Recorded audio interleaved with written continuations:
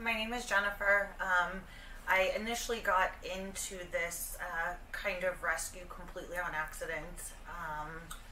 I am a human nurse by trade, and someone reached out to me knowing that I am familiar with like IVs and tubing and syringe sizes and dosing of medication, saying, hey, we have some cleft palate puppies, don't really know what to do with them, know they need to be tube fed, can you help?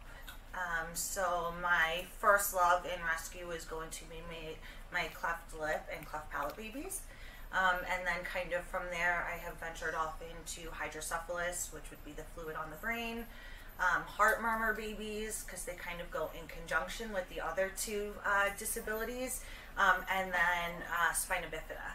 And then there's varying degrees of the spina bifida, going from completely paralyzed to walking, running, playing completely fine, just need to wear diapers because they can't control bladder or bowel movements. Amy kind of does the same thing but slightly different, so I'll kind of let her explain what her forte is as well.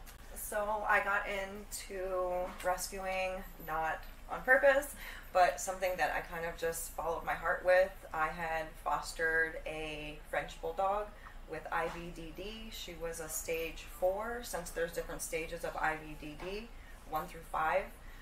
She was partially paralyzed in her back legs. Now, with everything that we've been doing with therapy, she's fully walking.